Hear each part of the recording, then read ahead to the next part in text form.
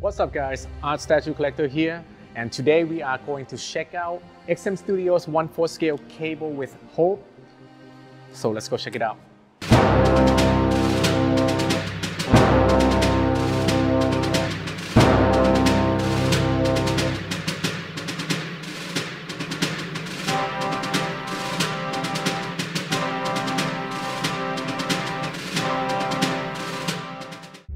Cable is a time-traveling soldier and the original leader of X-Force team. He is the son of Cyclops and a clone of Jean Grey. He has limitless telepathic power and always armed. Let's check out the dimension. He is about 50 cm in height, 38 cm in length, and 36 cm in depth. He weighs about 8 kilograms. The edition size is $9.99. Pre-order price is about $1,250. It came in one box that weighed about 23 kilograms. Artists involved for this project are Rafa Sandoval, Paul Tan, and XM Studios design team. Let's look at the details. The base is the same theme as Apocalypse and Angel. It has the same Egyptian base with tentacle wrap around and Cable standing on wrecked mechanical of some sort. He has on a classic blue and yellow X-Men costume with belt full of ammunition. His right arm is holding a big gun while his left is holding Hope. He is wearing a poncho over his costume with rifle strapped to the back. It came with 3 different portraits, include bearded, straight face, and angry face.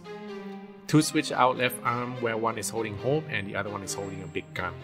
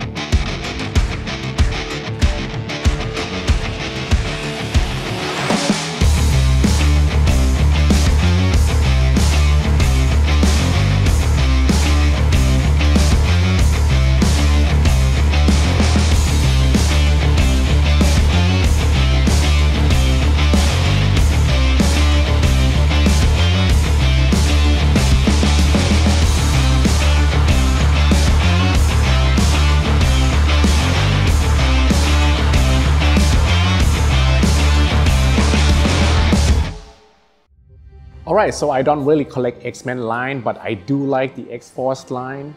And a lot of people seem to like the OG Cable better or the other one from another company.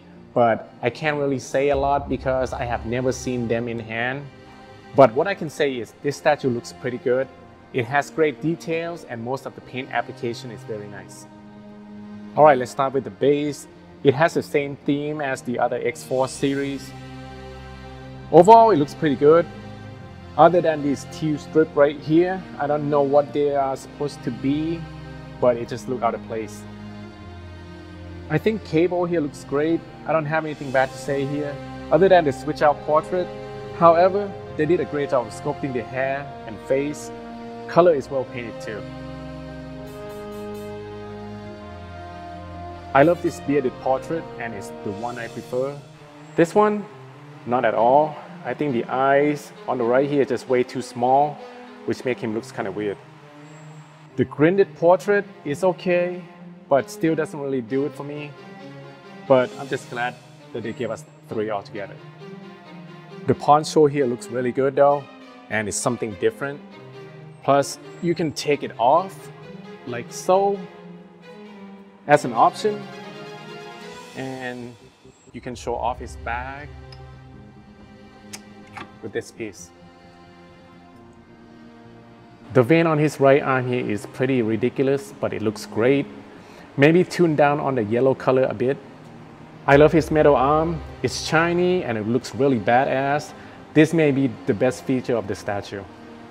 All of the guns have nice weight to it. They don't look or feel cheap at all. Great details again here. On the other hand, Hope gives a good story to the statue, but she looks like a doll. Not just her face, but her arm as well. Alright, I think overall this cable is a solid piece, but it's all up to a person's taste.